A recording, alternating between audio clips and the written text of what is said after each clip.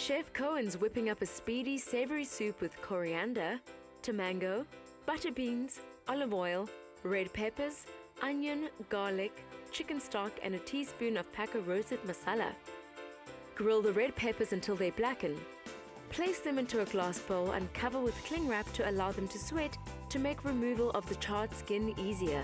These have been sweating for a little bit because I love you guys and I don't respect myself much. As you can see, lots of steam coming off there.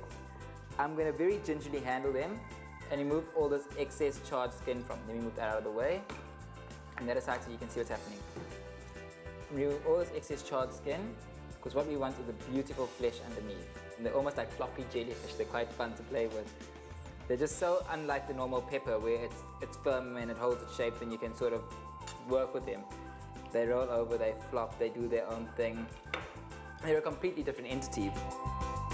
Take the peppers and rinse any excess charred skin that remains. Next, pour olive oil into a large pan, add the chopped onions and garlic and cook until soft. Then add a generous teaspoon of roasted masala. We've got our mango butter beans. I've drained them off of the excess brine that was in there. Chop the red peppers and mix them into the pan along with the chicken stock and stir. Put on the lid and allow all the ingredients to simmer until nice and soft. That is food magic. The color is amazing, the aromas are even better. Once it's cooked, pour the soup into a blender so that it can be churned into a smooth texture. The rich roasted flavors will impress your family and friends. Let's see the main steps again.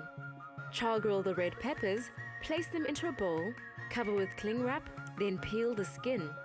Heat olive oil and fry the onions and garlic. Then your roasted masala and tamango butter beans.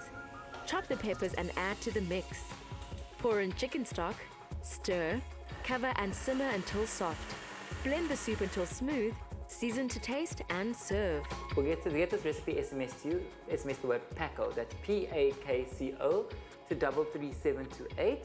The recipe and the ingredients will be forwarded onto you, as well as enter into a competition where you could possibly win a East Coast Tables recipe book. Enjoy, till next week, ciao. With Pakco Curry Made Easy, making curry is as easy as 1, 2, 3. Choose Pakco for the perfect curry every time.